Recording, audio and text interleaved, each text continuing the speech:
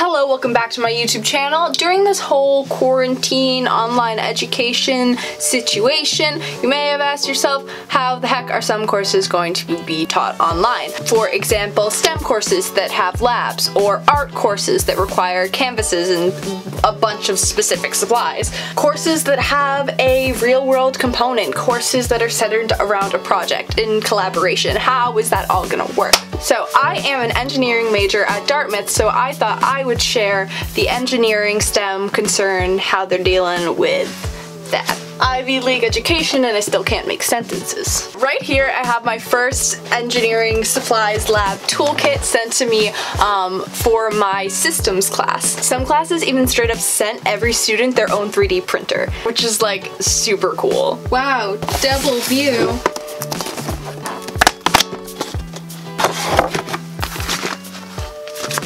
Cords. Whoa. A list of everything that's inside. Oh, I just dropped it. That's great for me. A sticker. That's cute. Play-Doh. And that's it. So this is everything that's in there. Oh, looks like we're gonna do some circuitry. I hate that. Wow. I mean, cool. Nice.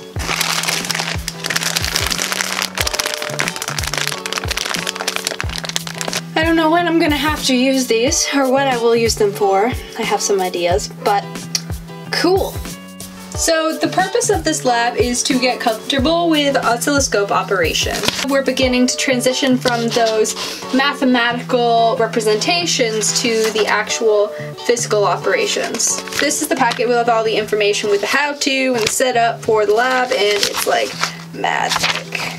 First thing I need for this lab is a 47.5 ohm resistor. Pretty sure I have the correct one picked out from the colors, but I'm going to use this digital multimeter just to check really quickly. So as you can see, I have it set to ohms, and so I'm going to touch both ends of the resistor. 47.5.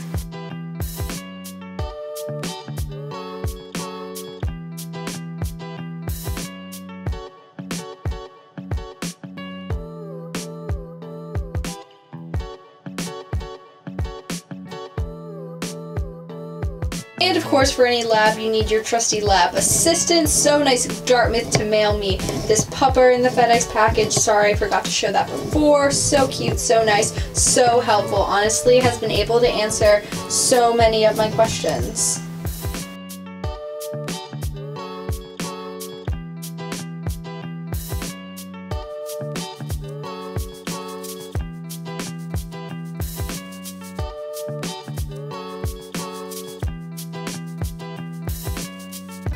So everything I've showed you up to this point has been for a class called Systems. It has a laboratory component. We saw me doing that with a bunch of mailed supplies. Dartmouth was super awesome for sending over those. I have lectures for that class in the morning at 8:50 a.m. Eastern, 4 days a week, 1 lab per week, and 1 problem set per week. We also have quizzes on Fridays. It's very hard to focus on your quiz when you know that you have such a limited time period and have to convert it to a PDF and upload it all within a certain time frame. Not a perfect solution, but everyone's trying. And it's less pressure because it's pass-fail. So that's how I'm dealing with learning engineering concepts and doing practical labs. But that's not all engineering is, right? Engineering is also designing and being creative and building things with your hands. And I'm taking another engineering class, literally Intro to Engineering, about that. And the general structure of that class has always been find a problem, find a need, and create a solution. And that is no different, except that this term, obviously the theme is COVID-19. So for that class, I have a project. We're spread out across 6 hours because of time zones.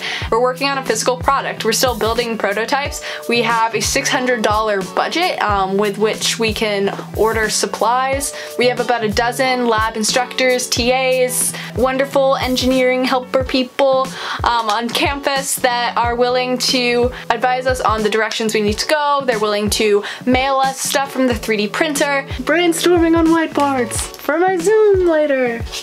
Obviously it's different. We're still in the very beginning stages of prototyping. We don't know if everyone's going to be able to actually have a physical prototype, or if we're gonna build parts separately, or if just 1 or 2 people are gonna do it. We don't know that yet. But the whole point is I'm still getting hands-on engineering experience. And I so appreciate all of the work that these professors and TAs and lab assistants and everyone is putting in to replicate the engineering experience as closely as possible. That being said though, I don't think that this is maintainable, at least not for me. I am just now starting to take engineering courses, and now that I'm actually taking courses for my major, how I learn them kind of matters a bit more. I'm taking 2 very foundational courses right now, online for pass-fail. It's not how it's supposed to be, and honestly a lot of people dropped out of these courses at the beginning of the term because they wanted the opportunity to take them in person. However, we just found out that our summer term is online too, and every day it's looking more and more likely that fall will be as well. So I'm glad that I took these courses this term. I'm a lot more confident about declaring an engineering major and my abilities to succeed in the major. But realistically, I think that taking half of the courses for my engineering major online is just not a good idea. I'm confident the professors will continue to get better at the remote format, but as much as we try to replicate it, it will never be the same. Like, I'm getting to build things, yes, but I don't get to be in the machine shop. I'm not getting to work collaboratively with people in person. I'm limited to what they can send me and what I have in my own home. And while again, I appreciate all of the effort they're putting in, I don't think anyone can blame me for wanting to get hands-on experience in a hands-on major. Which is why I'm probably not gonna continue taking classes after this term until I can go back to campus. And the fact that after this term, I would get actual grades on my real transcript for learning online, which I think is kind of unfair given the lack of resources we have at home and the uncertainty of the world right now. As sad as it is, there's a good chance I won't get to walk with my class at graduation. I don't know how they're gonna deal with all of this. It's kind of normal for engineers to be on campus for 5 years, and to be honest, there's no real actual reason that I need to graduate in 2022. There's not, it's just a number, it's arbitrary.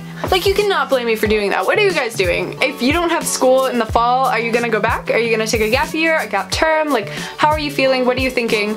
Do you think that it's worth it for you? I don't know, at one point it was so clear, like freshman, sophomore, junior, senior graduate in 2022, and now I feel like there's 1,000 different paths I could go down. I haven't stepped foot in a classroom in 2020, and there's a really good chance I won't at all. This wasn't supposed to be a rant, I just wanted to show you guys how I was doing engineering online, but now you have like my whole sap story. Sorry. But yeah, that's how I'm learning engineering online. Those are my thoughts going into learning engineering in the future. Let me know what you're doing, let me know how your major is going. I'm so curious about how like art majors are dealing with this. Are they shipping you supplies? Like bio majors? Dartmouth is offering I think 1, maybe 2 biology courses in the summer. Like, you just can't learn the same way, you know? Let me know in the comments, like, subscribe, all that. Again, my name is Hannah. Bye!